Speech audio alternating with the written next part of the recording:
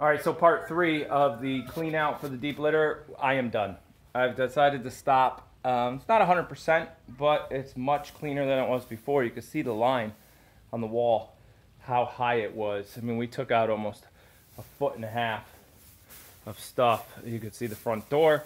That side's still a little high, but I could always come back in a week or two after all the babies are gone. Maybe get the table out, bring the backhoe back in and dig all this out back here.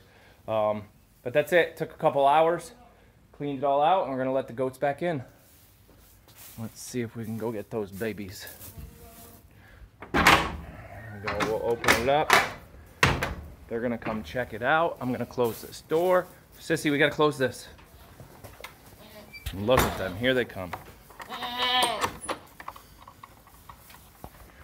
And they found their loose minerals and baking soda they haven't had in a little while because it was all covered with hay.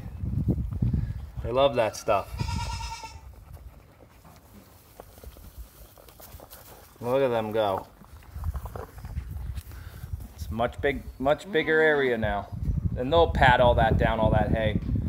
And I'll probably empty the feeder and give them a new hay up there. But that's it, part 3.